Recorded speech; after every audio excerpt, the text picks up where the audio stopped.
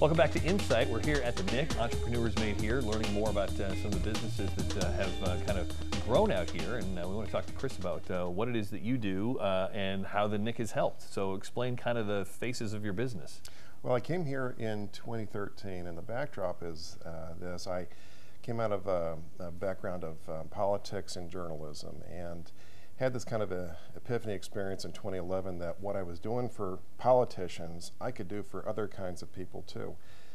Stewed on that, thought about it for a couple of years. 2013, came here, opened up a business, not exactly knowing what I wanted to do, but having a sense of where I wanted to go with this. So I came here and started a business called ReSermon, and this was going to be a business that helps basically do what I was doing for politicians, apply it to pastors who lecture and preach every Sunday, and then they need to repurpose that content for greater, larger purposes, a lot like what I was doing for politicians, writing editorials, press releases, and that kind of thing.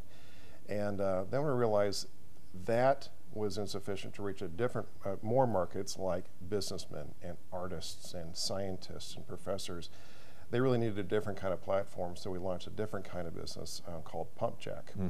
And the NIC has been a wonderful support in getting those businesses, actually it's one business with two different brand expressions, but basically getting those launched. Carl Pan and Mike Fritch have been wonderful supports. When you came here originally, what was the name of your company? Really good, succinct name like Christopher Mann Communications Incorporated. Say that 3 times real fast. And so they kind of helped you focus, like, you know what, we want a name that means what it is, or something more like that. And so, well, that's the challenge that a lot of businesses come here with. They say, I have an idea, it's unrefined, I need to talk to someone, I need them to listen to me, I need to actually say it out loud. And that's actually the refinement process that was so helpful for me. It's helpful for a lot of different businesses that launch here, and I had to actually hone my thinking and understand the next steps sequentially. What do I need to do next? And that's where the idea for ReSermon and Pump Jack. Yeah, because we'll say that a lot to people that we've met out here, that it's one thing to have the idea, it's another thing to run the business that does the idea.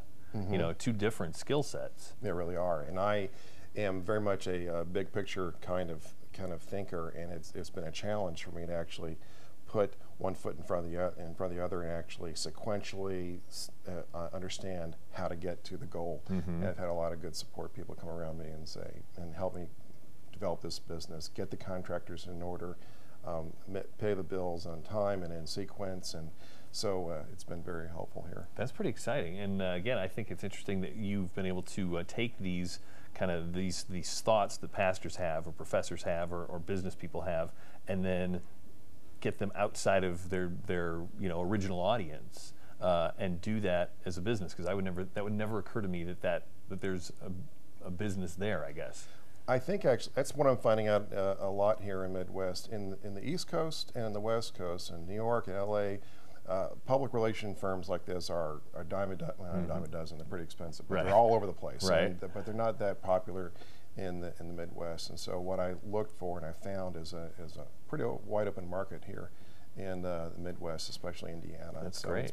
It's been a great experience to actually introduce this. And sometimes you do get the blank look, and they're asking, please explain this for the 4th time. But they eventually catch on, and it's a helpful thing. That's pretty cool. If you want more information about getting your ideas, I guess, repurposed, you can contact these guys at their website, or you can contact the NIC if you've got an idea that you want to turn into a business.